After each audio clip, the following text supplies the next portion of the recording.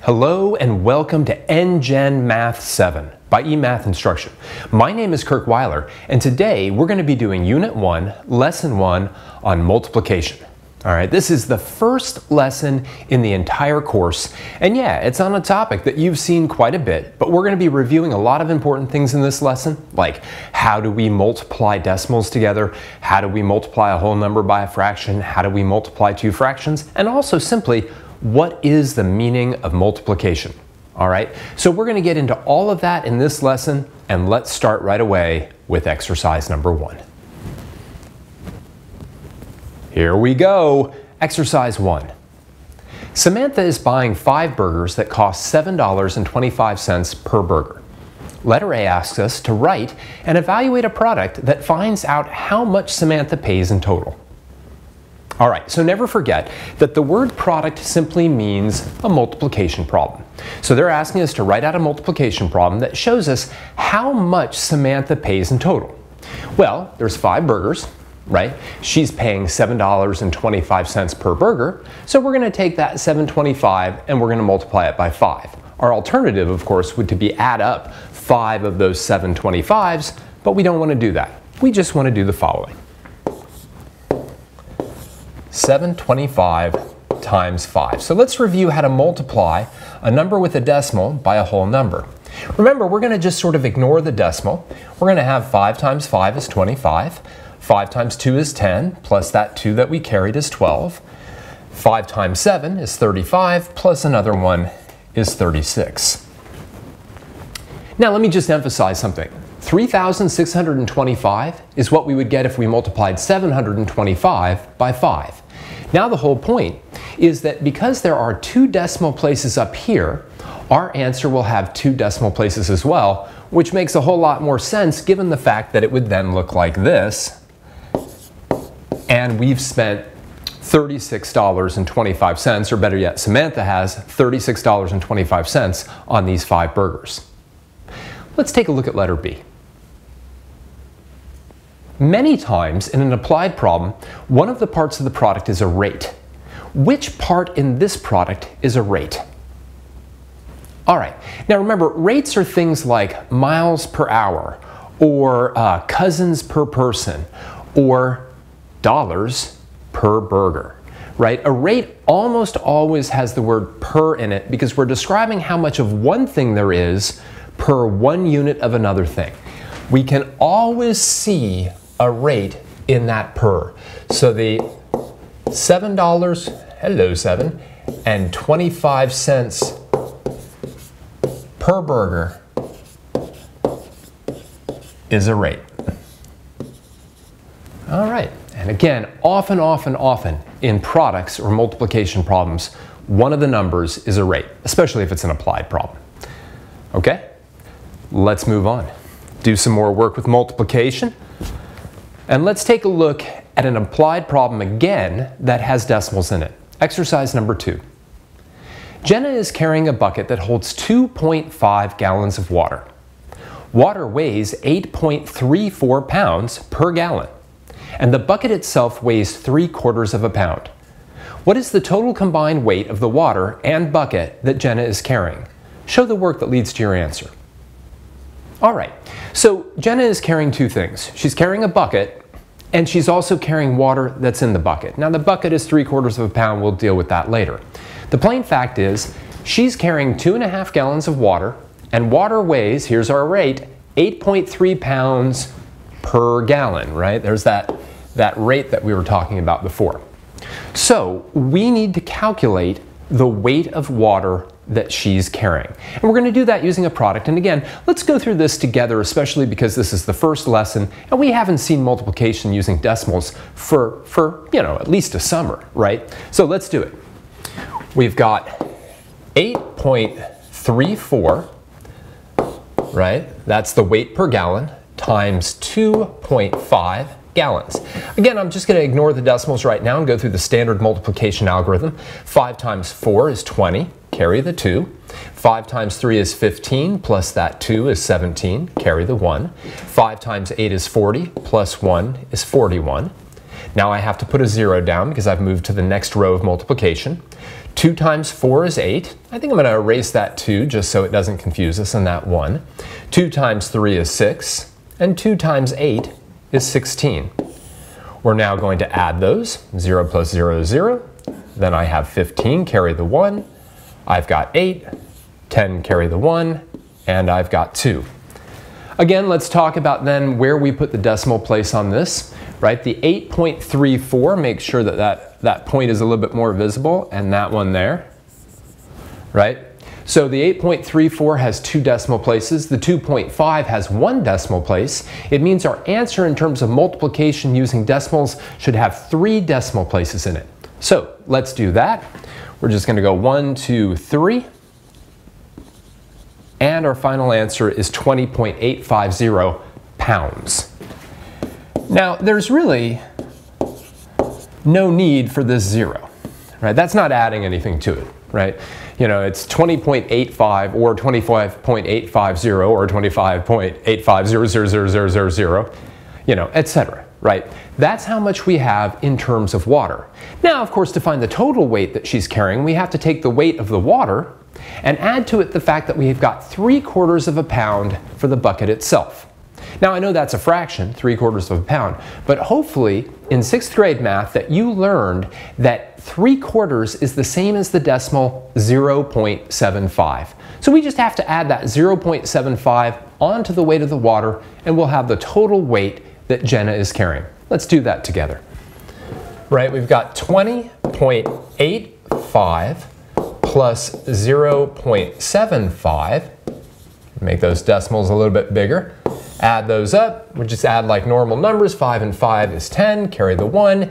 8 plus 7 is 15, plus 1 is 16, carry the 1. 0, 0, and 1, and that 2.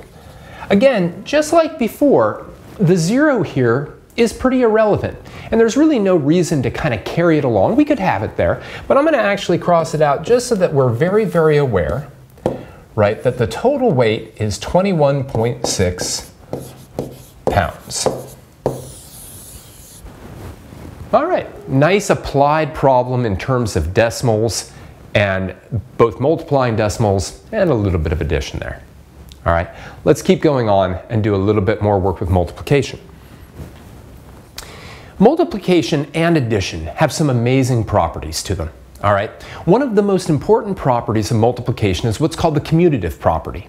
The commutative property just basically says that when I have 2 numbers, the order in which I multiply them is totally irrelevant. 3 times 4 is 12, 4 times 3 is 12. It's actually kind of an amazing fact, and it works regardless of whether the numbers are whole numbers, fractions, decimals, anything else. If I have 1/2 times 10, that's the same as 10 times 1/2. And let's look at a problem right now that illustrates the commutative property of multiplication. Exercise number 3. Ethan has 8 bags that contain 3 marbles per bag. Look at that rate again. And his friend Amelia has 3 bags that contain 8 marbles per bag. Again, a rate. Who has more marbles, Ethan or Amelia? Explain your choice. All right, what I'd like you to do right now, because this is not the hardest problem, especially for a 7th grader, is pause the video and just try to figure out who's got more marbles. Take a moment.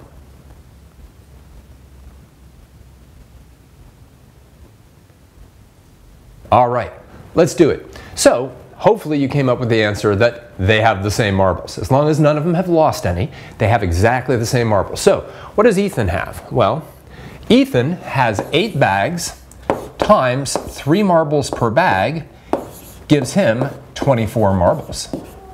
But Amelia has three bags with 8 marbles per bag, also 24 marbles. So they have the same amount. All right, great. Same amount of marbles. The commutative property is amazingly important in multiplication. We oftentimes use it without even thinking about it. You know, if I have something like 12 times 5, and that's difficult to think about, you know, what are 12 5s, I can switch that around and think of it as 5 times 12. You know, and again, it's a wonderful, wonderful property of multiplication. Addition has it as well, right? 3 plus 4 is 7, 4 plus 3 is 7. It doesn't matter. Let's take a look at another extremely important property of multiplication. The associative property of multiplication. All right, this applies when we're multiplying 3 or more numbers together. So if I have A times B times C, normally the way I should think about this is, oh, I'll multiply A and B together, and then I'll go on and multiply it by C, right? But the associative property of multiplication says, well, you could do it in that order, or you could first multiply B and C together, and then go back and multiply by A. All right, and let's take a look at exercise number 4, which illustrates the associative property of multiplication in sort of 4 parts. Let's take a look. Exercise number 4. Find the product 3 times 2 times 5 in 2 ways, okay? And in letter A, what we're going to do is we're going to find that product by first finding the product of 3 times 2.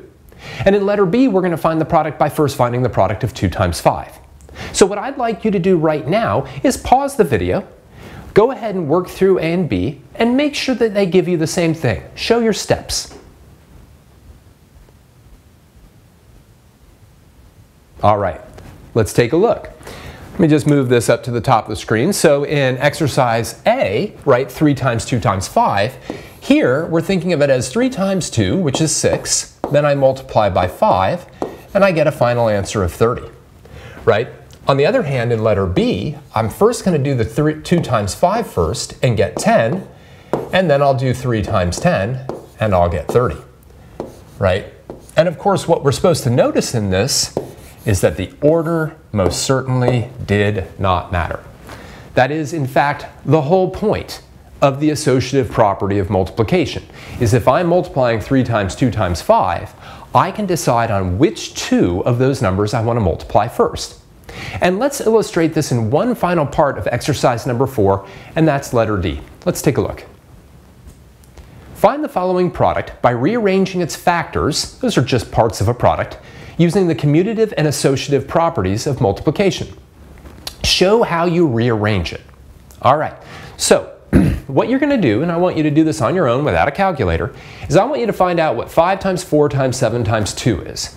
Now, keep in mind that we can multiply these 4 numbers in any order we want, and we should get the same answer.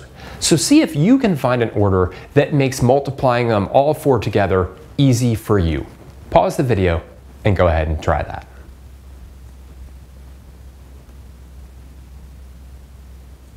All right, let's go through it. Now, for me at least, when I look at this product, I see that 5 and I see that 2 and I think, 5 times 2, that's pretty awesome, that's 10, right? And 10 is a beautiful number, especially when it comes to products and quotients. So what I'm going to do is I'm actually going to take this and I'm going to rearrange it so I do 5 times 2, and then I'll multiply that by 4 times 7. And again, the associative and commutative properties of multiplication allow me to do this. 5 times 2 then is of course 10, 4 times 7 is 28, and 10 times 28 is 280.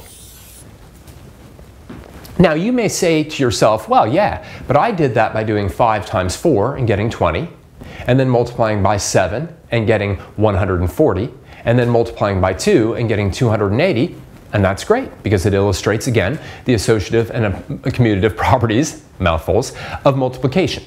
All right, but what's great is that sometimes we really want to be able to use these 2 properties to rearrange a product in different ways to make it simpler for us to work with. We'll see that a lot in algebra, but that's later on in the course. Let's keep doing some review on multiplication. All right. Now, multiplication involving fractions. You know, as we like to say in the math biz, 4 out of 3 people hate fractions. You know, they're confusing to people. There's the top, there's the bottom. What do they all mean, right? And many times we find ourselves in situations where we're multiplying a whole number, like 18, by a fraction, like 2/3. All right, and I want you to be able to think about this. What 2/3 times 18 is 2/3 of 18. Okay, and I want you to be able to think about this in terms of what 1/3 of 18 is, and then having 2 of them. So let's read through exercise number 5, and then I'll illustrate how I'd like you to think about this in letter A. Find each of the following products of whole numbers with fractions. In each case, your result will be a whole number. Take note of the different ways to show multiplication. And actually, let's talk about that a little bit first, right? Multiplication has many different ways in mathematics of kind of popping up in terms of the way we show it in an expression. So here we use the standard times symbol, the x. Here we use a little dot, and here we've just got a parentheses between the 7/8 and the 32. All those are legitimate ways of showing a product. Anyway, let's get into letter A, because this is the way I'd like you to think about what 2/3 times 18 is. Let's take a look. 2/3 is just 2 times 1/3, right? So when you think about what 2/3 times 18 is, I want you to be thinking about those kind of properties of multiplication. 1/3 times 18 is just 6. So 2/3 times 18 is 12. Keep in mind, this is the most basic notion of multiplying a whole number by a fraction. 1/3 times 18 is literally 1/3 of 18, or 18 divided by 3. All right? I'd like you to use that same kind of thinking to figure out what 5/7 of 63 is, and what 7/8 of 32 is. Go ahead and pause the video now.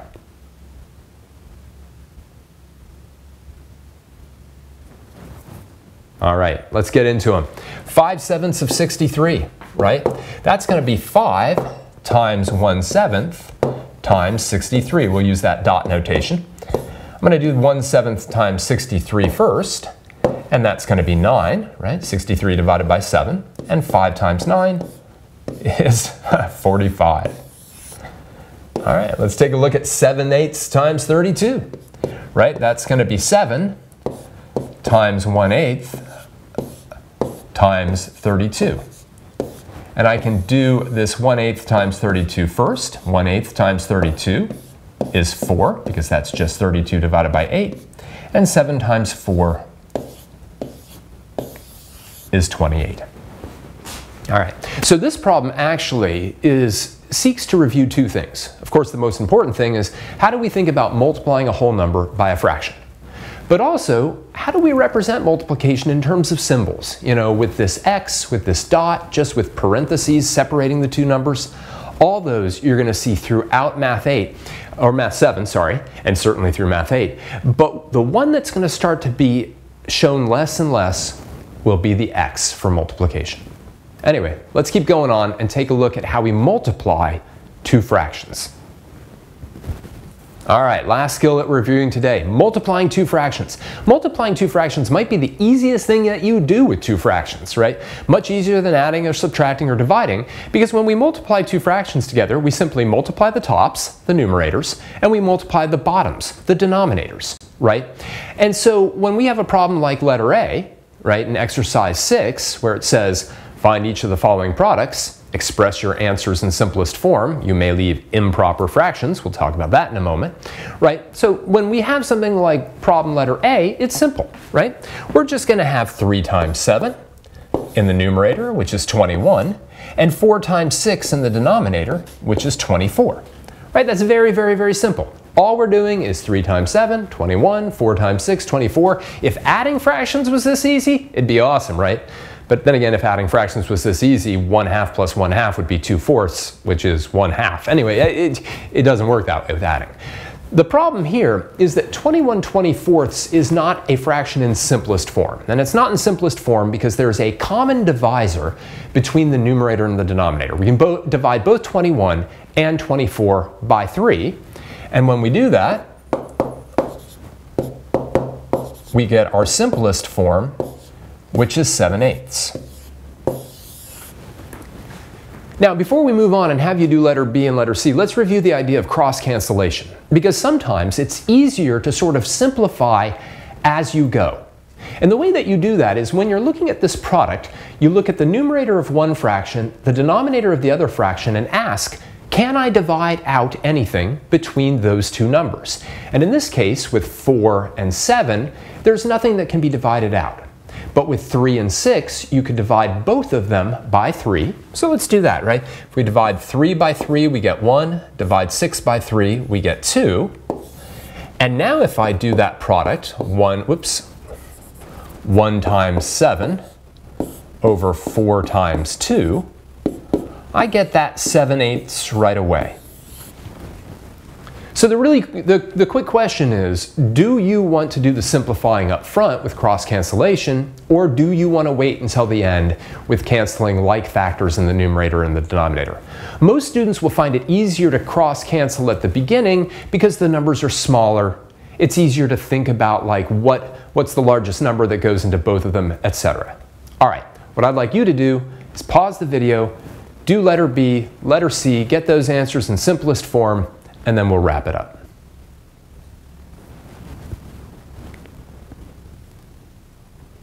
All right, let's do it again. Notice here we got the dot notation. Here we've just got the parentheses, showing multiplication. Let's do 12/5 times 15/8. There's a lot of cross cancellation here, so I'm going to do that up front. 5 goes into both of these. 5 goes into 5 one time. It goes into 15 3 times. The 8 and the 12 have a common factor of 4. 4 goes into 8 2 times and into 12 3 times. And now what I'm going to do is I'm going to then take those products. 3 times 3 is 9. 1 times 2 is 2. Now there's that improper fraction, right? And it's an improper fraction because its numerator, the top number, is larger than the denominator, the bottom number. Which all that means is that the fraction is larger than 1, which means that we could write it as a whole number plus a fraction that's smaller than 1. That's known as a mixed number. We're going to leave it like this because it says you may leave improper fractions. You can certainly leave proper fractions as well. Let's do letter C, okay? In this case, again, we have some cross cancellation going on. I can divide a 3 into both of these two numbers. 3 goes into 3 once and into 6 twice. Then I can divide a 5 into both of these once and 4 times. Now when I do the product, remember you're doing a product, not a sum. 1 times 1 is 1. 4 times 2 is 8. And we get that nice unit fraction, 1/8. All right, so simple enough. 7/8, 9/2, 1/8. Okay. Let's wrap up this first lesson in Math 7. All right, so our first lesson in NGen Math 7 by eMathInstruction was all about multiplication, reminder of how we multiply using decimals, fractions, important properties of multiplication like the commutative and the associative property. All of these very, very important skills that you'll need going forward. For now, I want to thank you for joining me for another NGen Math 7 lesson by eMathInstruction. My name is Kirk Weiler, and until next time, keep thinking and keep solving problems.